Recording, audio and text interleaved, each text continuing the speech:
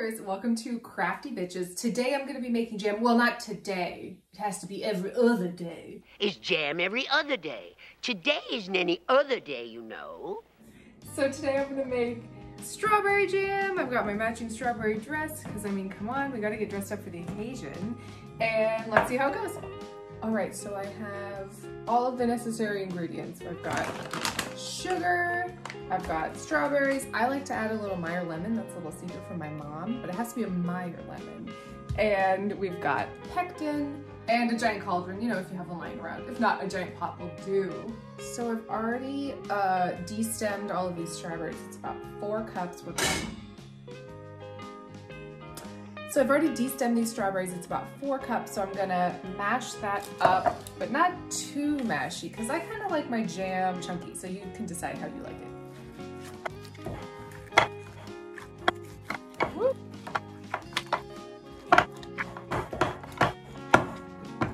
Okay, I think that's pretty good. Just eat that right now. All right, so you have to add pectin, which makes it kind of jelly-like. And you can also add a bit of calcium water to it, but I recommend that you add it to some water and mix it up first, because otherwise it just gets all clumpy, like Ovaltine or something. So we're gonna get 2 teaspoons of pectin and 2 teaspoons of the calcium water. Well, it's just calcium, and then we're gonna put it in water. Okay, so I've got it in this little dish here, and I'm gonna put some water in it and then mix it up with the whisk.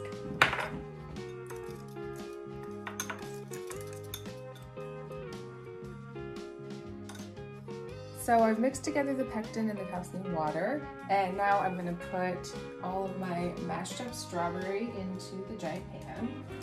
Woo!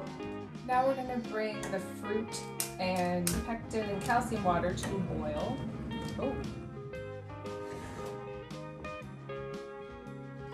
Add this in. I'm gonna add a little bit of Meyer lemon zest into here. Has to be Meyer lemon, according to my mom. So definitely track down a Meyer lemon if you can. It definitely makes the difference.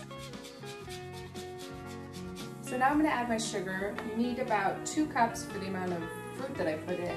I always underdo it a little bit. I don't like my jam too sweet, because the fruit should be sweet enough.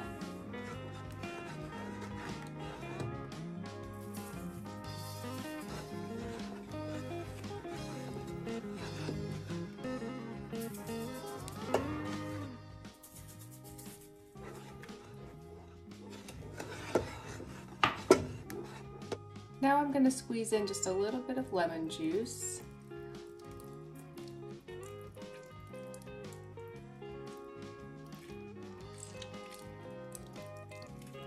And then we're going to bring it to a boil and let it firm up.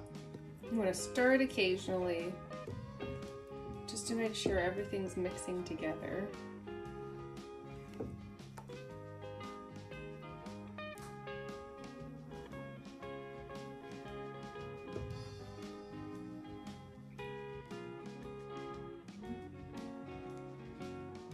Ooh, it's starting to smell really good.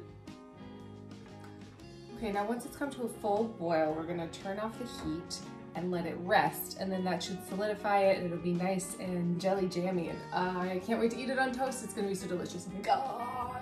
So it's starting to firm up, and I'm gonna give it a little taste test to see if it's too sweet. Hopefully that's not the case, because you can't really fix that. You can add sugar, but you can't subtract it.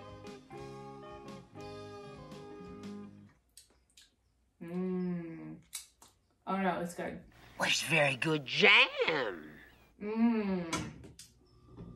Oh no, I'm just gonna eat all of this. It's gonna be gone. So we're just letting this cool down, and it should solidify a bit. As long as it's still steaming, it's probably still too hot. So mix it occasionally and put on some tunes while you wait. My mom and I always like to make the same joke that we play Bob Marley's Jammin' while we're making jam.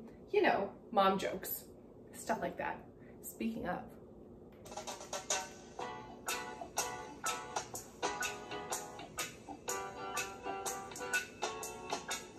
Jamming, jamming, and I hope you like jamming too. smells so good. We're jamming, we're jamming, we're jamming, we're jamming. Jamming, I'm jamming with you.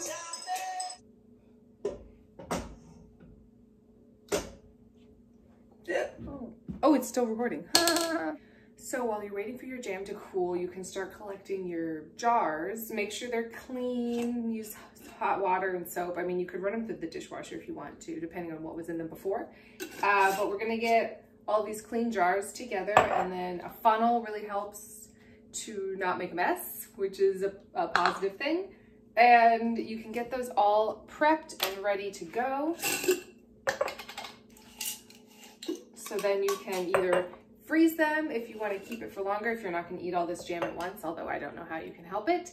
Or you can put them in the fridge for a period of time. I'm not preserving them. I'm just making jam. Preserves involves metal lids and boiling and various other things. That's not this.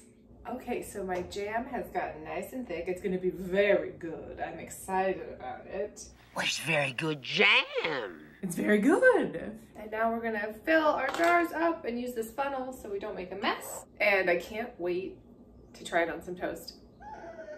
Jam tomorrow, jam yesterday, but never ever jam today. Oh, you can wish as you want, you can want as you wish. Still, you better hear me say. Jam tomorrow, jam yesterday.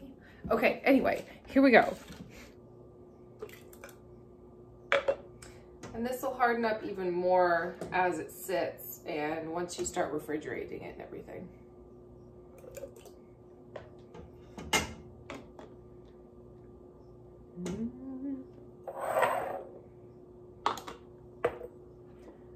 Oh my God. Oh my God, it smells so good.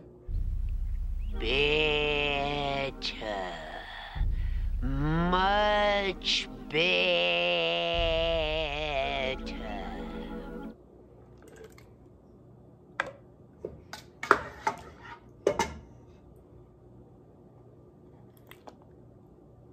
Uh-oh.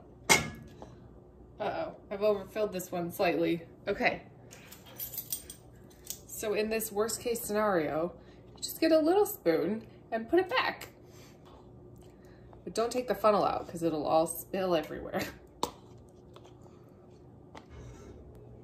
I think this is gonna fit exactly in these jars.